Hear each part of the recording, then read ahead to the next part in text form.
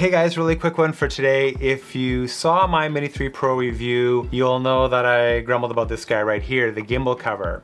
Now, it should be easy to install. Basically, you just want the camera pointing straight forward and in the horizontal position. And you just put that top tab in first, and then the bottom should snap right on. Now, I normally never get it on the first try, but I've been practicing a lot, so I'm getting better at it. But anyhow, I think what happens is when you're trying to put the gimbal cover on, you end up sort of nudging the camera a little bit and knocking it out of position, and then it's just kind of impossible. So a couple of you had a really great suggestion in the comments if you're struggling with it. And basically it's just adding a little piece of foam behind the camera. Now, I found this piece of packing foam amongst my stuff, and I cut it down into a smaller piece, which is basically 3 centimeters long, 2 centimeters wide, and about 1 centimeter thick.